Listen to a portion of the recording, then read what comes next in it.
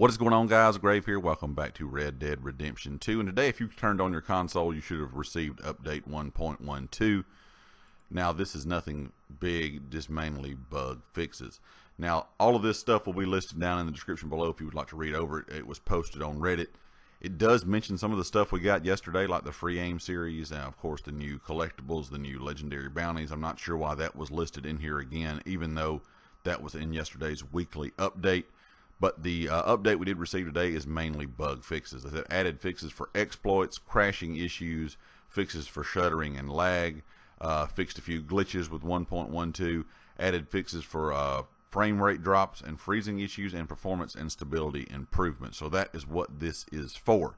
There has been a lot of exploits going out, kind of going around out there, where people are pretty much done with their new role. They've just glitched it or exploited it to where they can finish it very quickly, and I think they're trying to clean all that up going forward. I'm not sure why they did not do this yesterday with the weekly newswire, why they're including pretty much all the news from the weekly newswire in with this update today, because all that stuff was live in the game yesterday. Just the bug fixes went live as of today.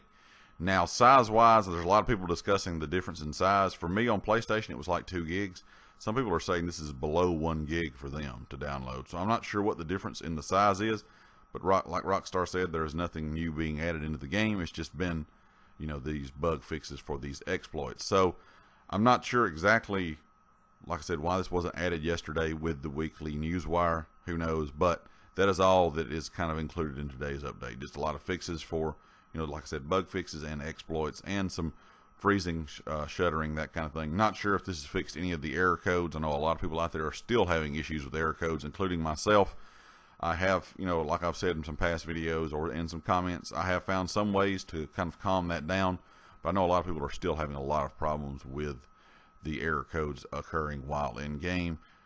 Maybe this helped out some, who knows. There wasn't anything named specific like a certain error code that they did fix with this update today, but we'll have to wait and see. Anyway, guys, if you like the video, hit the like. If you have not subscribed yet, please do so, and I'll catch you next time.